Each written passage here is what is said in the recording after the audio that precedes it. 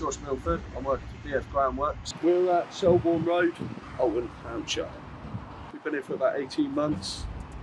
So when you haven't got the MuckStopper, obviously you're left with a problem of everything falling down the manhole.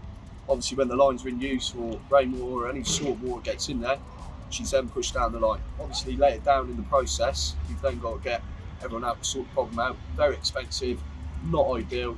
Using the MuckStopper, you know, you save yourself a massive amount of money. It's a good idea. So, how long have you been trialling the MuckStoppers, Josh?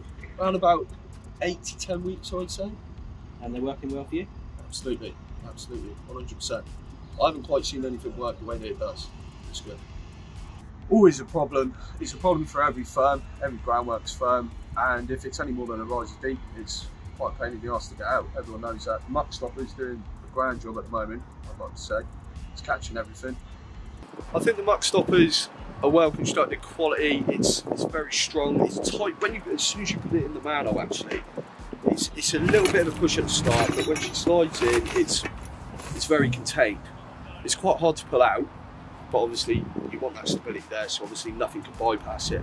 It's still easy enough to pull out to not affect any of the internal part of the manhole ring, which is always a win.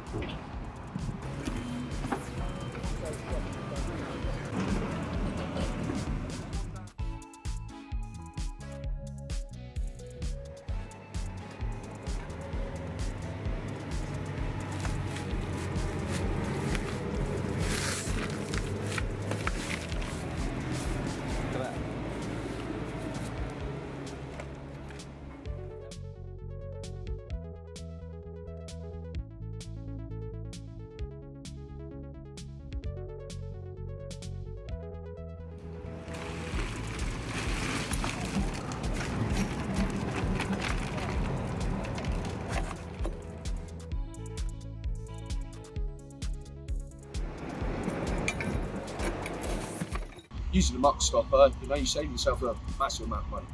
It's a good idea.